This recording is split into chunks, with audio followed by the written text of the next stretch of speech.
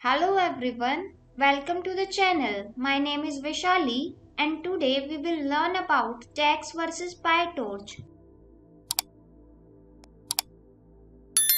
And the following are the topics that we are going to discuss. Firstly, we will discuss about the Jax, and after that we will understand about the PyTorch, and then we will discuss about the Jax vs PyTorch, and after that we will understand about the Jax vs PyTorch versus Tensorflow, and in the last we will discuss about Jax vs PyTorch benchmark. So without any delay, let's jump to the topic and discuss about what is Jax. Jax stands for just after execution. It is a machine learning library developed by DeepMind. Jax is a JIT, which means just-in-time compiler that focused on controlling the maximum numbers of flops that creates optimized code while using Python. Jax is a programming language showing and creating transformations of numerical programs. It is also able to compile numerical programs for CPU or accelerating GPU. Jax enables NumPy code on not only for GPU but CPU and TPU as well. Now we will understand the concept of the Jax with the help of an example. So here is our example.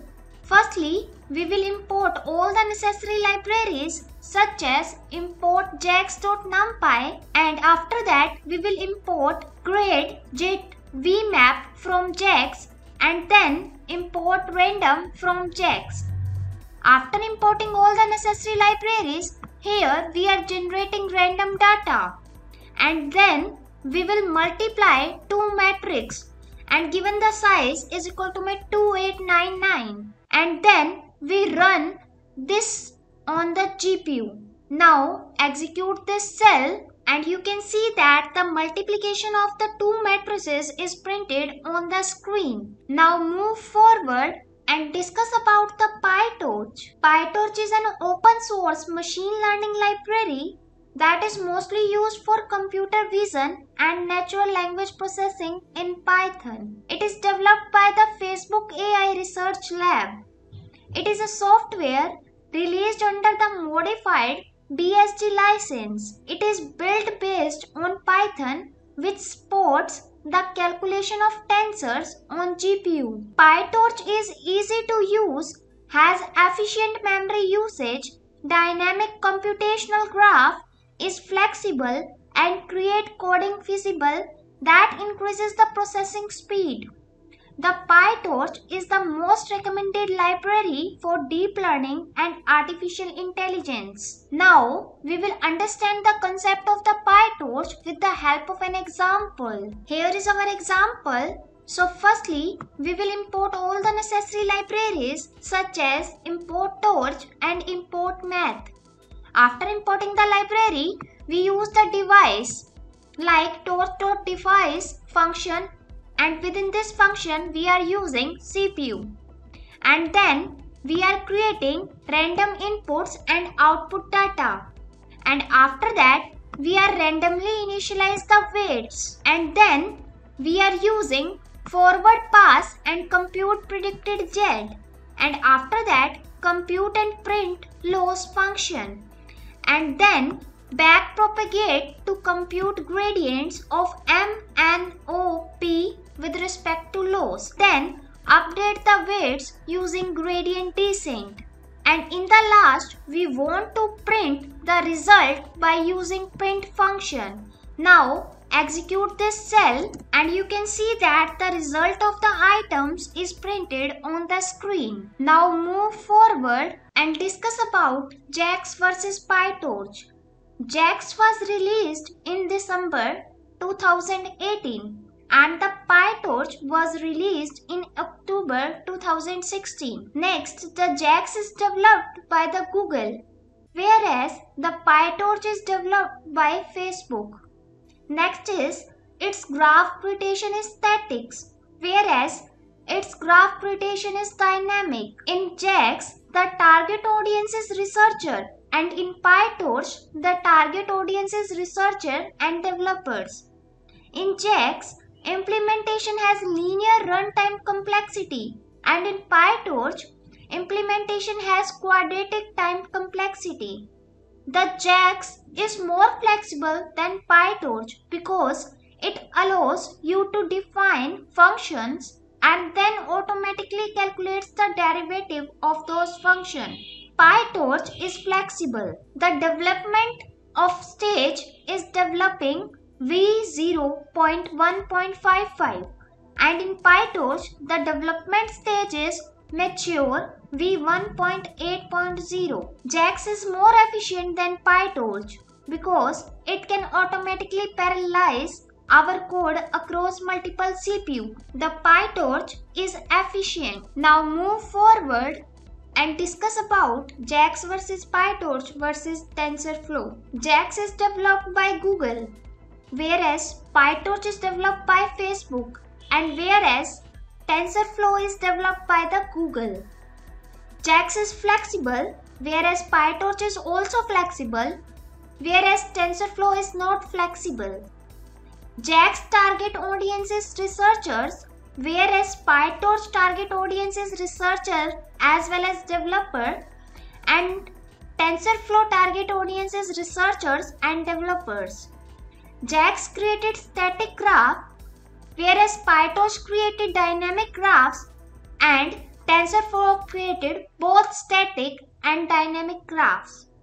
Jax has both high-level and low-level API, whereas PyTorch has low-level API and Tensorflow has high-level API. Jax is more efficient than PyTorch and Tensorflow. PyTorch is less efficient than Jax, whereas Tensorflow is also less efficient than Jax. Jax development stage is developing V0.1.55, whereas the PyTorch development stage is mature V.1.8.0, whereas the Tensorflow development stage is mature V2.4.1. Now move forward and discuss about Jax vs PyTorch benchmark. Firstly, we will discuss about Jax. Jax is a machine learning library for changing numerical function. It can assemble numerical programs for CPU or accelerator GPUs. Now, we will understand the concept of the Jax with the help of an example. So, here is our example. Firstly, we will import all the necessary libraries. After importing all the necessary libraries, here we are multiplying the matrices. And after that, we are multiplying two big matrices and run on the GPU. And then we use Jax NumPy function work on regular NumPy array. And after that, transfer the data to GPU. And then we describe the variable by using num.random.normal function. Now execute this cell and you can see that the matrix multiplication using Jax is done on the screen. Now we will discuss about PyTorch benchmark. PyTorch benchmark helps us validate that our code encounters performance expectations and compare different approaches for solving the problems. Now we will understand the concept of the PyTorch benchmark with the help of an example to clear our doubt. So here is our example. Firstly, we will import all the necessary libraries such as import torch and import time it. After importing all the necessary libraries, here we are defining the model. After defining the model, here we are input for the benchmarking. After that, we ensure that both the function compute the same output, and then using timeIt.timer method, and then we want to print multiple sum and BMM by using print function. Now execute this cell and you can see that the multiplication and sum value using the PyTorch benchmark is printed on the screen. So with this, we have covered all the topics related to the Jax vs PyTorch.